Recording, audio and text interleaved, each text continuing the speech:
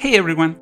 In today's episode, we're going to learn the different options we have in the 3ds Max render setup, common parameters rollout.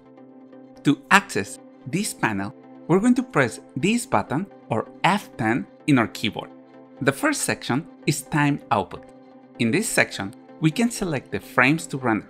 When we start a new 3ds Max file, the single option is going to be selected by default. This option will allow us to render the currently selected frame in the time slider. The next option is active time segment. If we have this option selected, all the active frames in the time slider are going to render. In this example, we can see that we have a range from 0 to 500. This is going to render 501 frames. To change the number of frames, we need to press the time configuration button. This is going to open a new window, and in the animation section, we can change the start time and end time. For example, we can change the end time to 250 and press OK. We can see that the time slider now has a range of 250 frames, and the active time segment has also been updated. The every end frame option is available for the active time segment and range options only. This option will allow us to render every other number of frames. For example, if we select 5, we're going to render the frames 0, 4, 9, 14, and so on. We can use this option to test our animations or even to create a Corona render UDH pre-computation file. The range option will allow us to select a custom frame range for the animations. This is a really useful option if we have multiple cameras and each of the cameras start and finish at different frames. This option is also going to render the two numbers we selected. For example, if we change the end frame to 100, we're going to render 101 frames, starting at 0 and finishing at 100. With the frames option, we can render specific frames separated by commas or a range of frames if we use hyphens. In this example, we will render frames 1, 2, 3, and 5 to 40. The next section is area to render.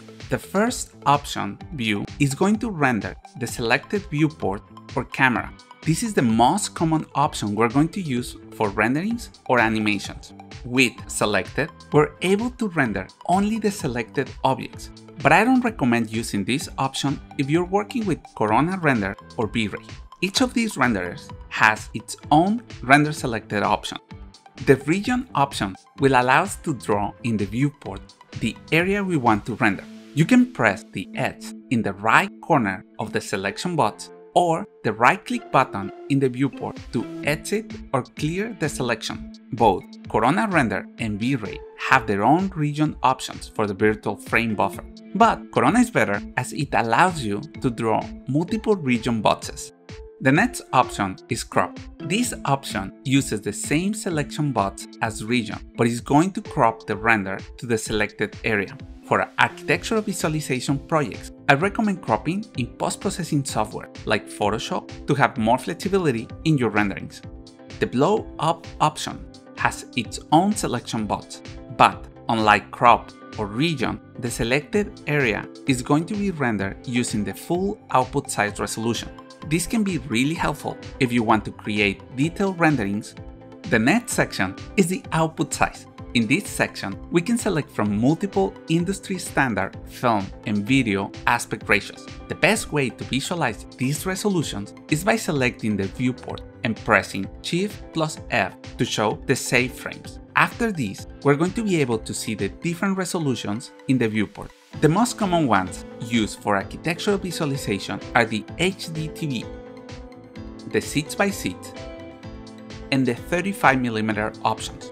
But if needed, we can also add a different resolution and aspect ratio using the custom option. Once you have added your custom width and height numbers, I recommend keeping the image aspect and pixel aspect locked to avoid changing it by mistake.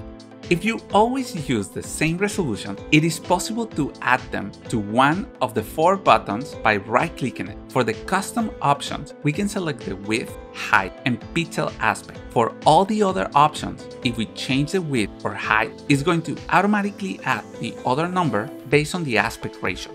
The Options section has a few useful settings that we can enable or disable for our renderings. The first one is atmospheric. If this is disabled, none of the atmospheric effects in the Environments and Effects window will be rendered. This is used mainly to disable some V-Ray effects. The next one is Effects. If this option is disabled, none of the effects in the Environments and Effects window will be rendered. A really useful option for Corona Render is Displacement. Disabling this option is also going to disable all the displacement modifiers and displacement textures in the scene. And the last option we could use is Render Hidden Geometry. If this option is enabled, all the objects, even the hidden ones, will be rendered. I recommend keeping this option disabled. In the bitmap performance and memory options, we can enable or disable bitmap proxies. For architectural visualization, we rarely use this option, so we're going to keep it off. The next section is Render Output. In this section, we're going to select the file folder and file format for our renderings. For architectural visualization, I recommend using TIFF or EXR for 16-bit images and EXR for any 32-bit images. This depends on the post-processing you're planning to do. Email notification can be used to get render notifications. You only need to know your SMTP server. If you're using Gmail or Outlook, you can find this information online. The Script tab can help us to add pre- or post-render scripts. This is a custom-made script that are loaded before or after the rendering. And the last option is the Assign Renderer. In this section, I recommend changing in the Production section the default renderer by pressing the 3 dots button and selecting it. After that, press the Save as Default button to save your selection. Hope you enjoyed the video. Don't forget to click the like and subscribe button. If you have any questions, let me know in the comment section below. And thank you for watching.